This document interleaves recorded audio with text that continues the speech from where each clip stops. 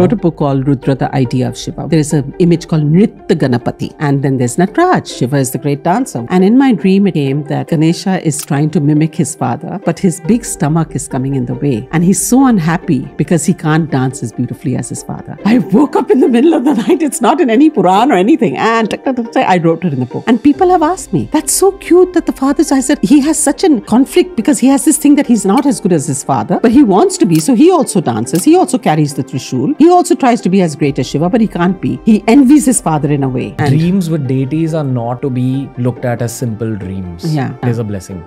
Yeah.